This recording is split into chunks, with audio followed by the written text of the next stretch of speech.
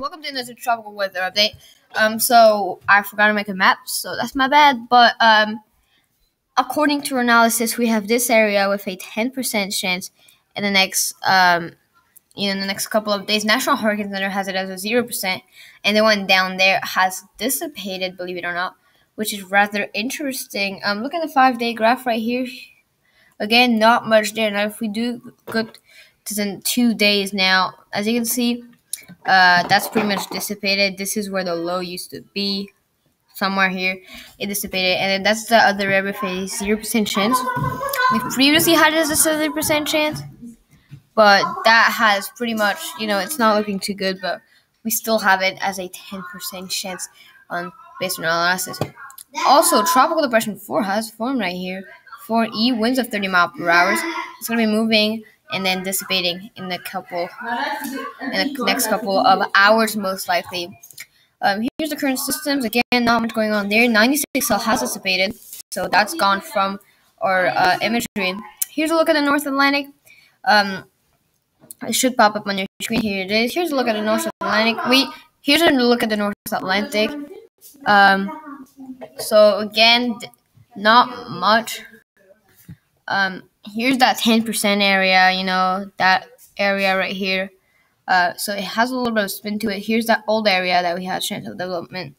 It still looks pretty good on the satellite imagery, but it's really not expected to form at any point now. So, not too much there either.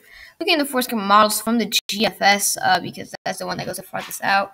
Again, nothing expected really to form right now. That low, as you can see, models don't really form it. This models does form it in the next 78 hours, so we'll see if that ends up happening or not.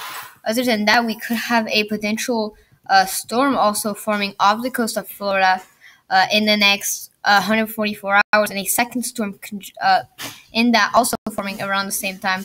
So we would have 2 storms consecutive at the same time in the coming weeks. So we're looking out for potential Edouard. We're looking out for potential Edouard around here, the one that came out that way, and then Faith, potentially this one, and whatever the next name is for this one. All of them would go out to sea though, which is good. But we would be way ahead of schedule. I think the one after Faith, like Hannah or something.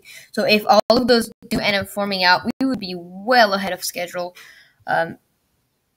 Edouard, Faith, Gonzalo. And then that would be Hannah, the next one. And if we do get to like the ice storm in July, that would be so much ahead of schedule. Like Irma, that was the ice storm. That formed, believe it or not, that formed in like mid-September or beginning September. So we would be well ahead of schedule with this. So it's pretty crazy, but we're going to have to watch for this potential 3 tropical storm. Let's look really quick at the CMC does show. So it does show one of them forming. So we're just going to have to see. The CMC does show it looks like 2 forming instead of 3. It looks like maybe.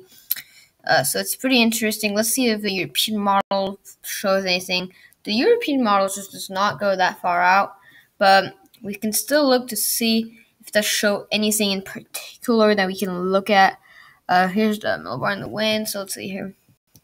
So GFS model, the European model, it really doesn't show anything. Maybe it shows maybe 1 tropical storm, 2 tropical storms. So European, so it does look like on average 2 tropical storms are likely, maybe 3 in the coming weeks of July and late June. So we're going to have to see if that does end up going out. This is a pretty short video. I don't have a lot of time, but we're going to be back tomorrow with more updates in the tropics and a worldwide tropical weather update also tomorrow.